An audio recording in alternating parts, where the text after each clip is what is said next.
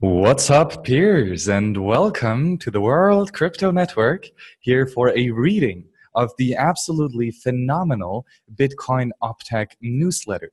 Again, thank you so much for the amazing group here working on this phenomenal depth of information and providing these resources for the layman such as me.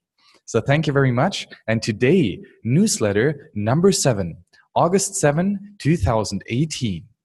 This week's newsletter includes the usual dashboard and action items, a link to discussion about generalized Bitcoin contracts over Lightning Network, a brief description of a recently announced library for scalability-enhancing BLS signature, and some notable commits from the Bitcoin Core, L&D, and C Lightning projects. Action items. Optech has begun planning its first European workshop, which is set to take place in Paris sometime in November. If any member companies who think they'll be able to attend have topics they're interested in discussing, please email Optech. More information on the workshops will be released in a few weeks. Dashboard items. Transaction fees remain very low. Anyone who can wait 10 or more blocks for confirmation can reasonably pay the default minimum fee rate. It's a good time to consolidate UTXO. When is it ever not a good time to consolidate UTXOs? Addition of opt-in replaced by fee remains fairly low, but has materially grown over the past year, increasing from 1.5% to 5.7% of transactions. This data was sourced from Optech's beta dashboard, which we encourage people to try out and provide us feedback. And here we see the transaction signaling of opt-in replaced by free from August 2017 till August 2018. And the source is the very good Optech dashboard. News. Discussion of arbitrary contracts over Lightning Network. A thread on the Lightning Network development mailing list described the basic principles of performing arbitrary Bitcoin contracts in a payment channel. Instead of an independent contract that resolves to true in order to be a valid transaction, the exact same concept is included in a Lightning Network payment and must return true in order for the in-channel payment transaction to be valid. Everything else in the arbitrary contract, as well as the Lightning Network payment, can stay the same, with some specific exceptions discussed in this thread started by knowledgeable pseudonymous researcher CMN SZPXJ. Really good guy. Or girl. Oh, clicked on it. Library announcing for BLS signature. Well-known developer Bram Cohen announced a first draft but fully functional library for doing BLS signature, and that is Boni, Lion, Shacham, the three researchers that developed the signature scheme, based on the construction based on music. These signatures provide most of the same benefits of Schnorr signatures as described in newsletter 3 and features news, but also allow non-interactive signature aggregation, which can allow for greater scalability by reducing the amount of signature data in the blockchain, possibly by a very large percentage, and potentially enhancing privacy by implementing techniques for non-interactive coin joins, such as those described in the Mimblewimble white paper. BLS signature do come with 3 downsides that have led most Bitcoin protocol developers to focus on Schnorr signatures for the short term.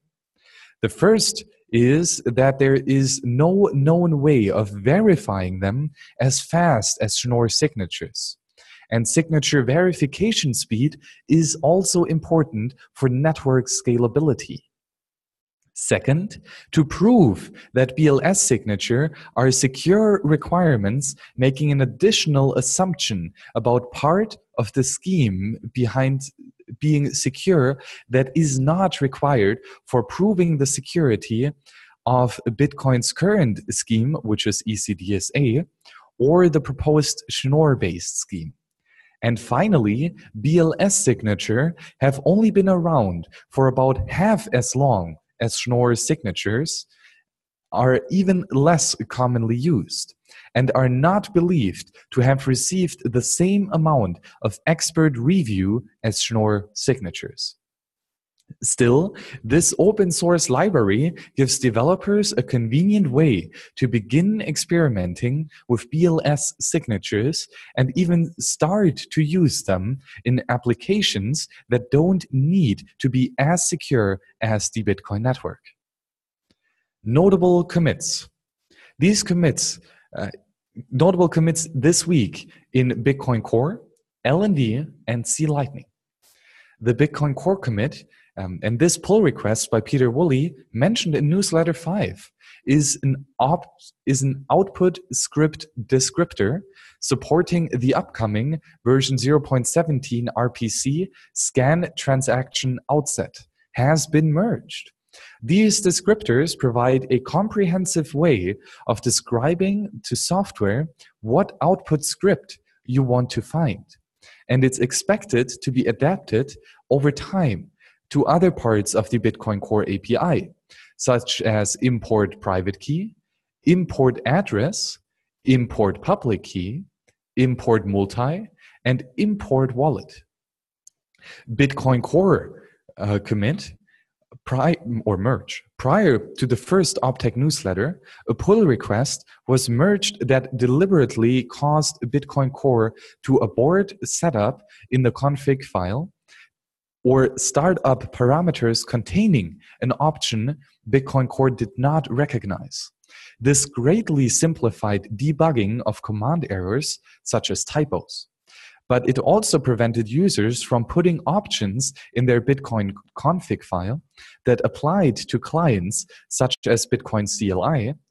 And this new PR removes the startup abort and simply produces a warning.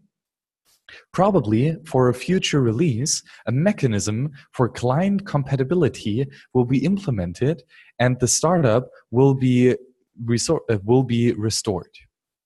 A commit for LND. This updates the primary backend interface such as Bitcoin D, BTC-D, and Neutrino SPV to be compatible with the latest and hopefully final version of BIP 158 compact block filters, that's the Neutrino client, as implemented in the BTC-D full node, the BTC wallet, and the Neutrino lightweight wallet. These filters allow clients to determine whether or not a block probably contains a transaction that affect their wallet. Similar to BIP 37 Bloom filters, but much more efficiently to the server, as they don't need to rescan old blocks, and with additional privacy for the clients, as they don't directly give the server any information what transaction they're interested in. Another LND commit or merge.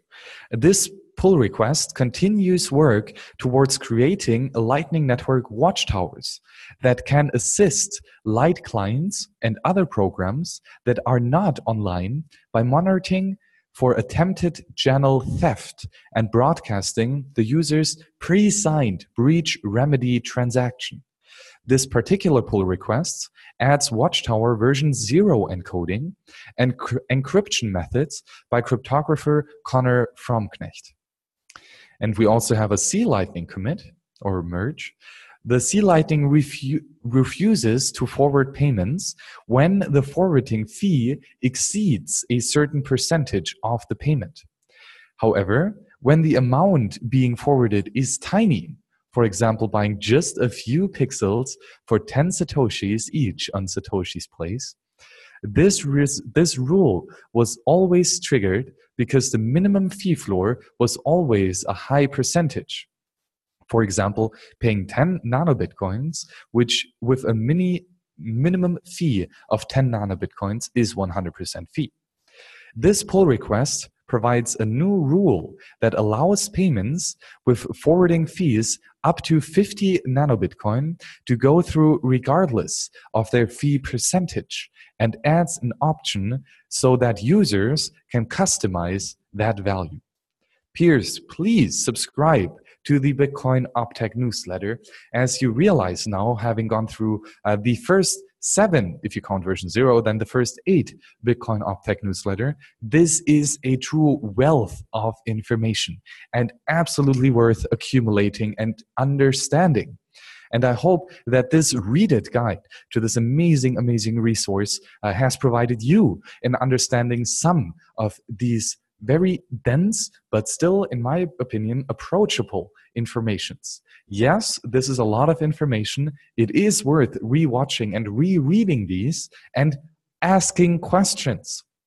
Be active in the community and try to understand it. Don't give up just because it seems so complicated, because, well, the truth is always simple. So peers, thank you again for joining me, and see you here on the next show to continue reading the awesome Bitcoin Optech newsletter. Thank you very much, and see you on the next show. Bye-bye.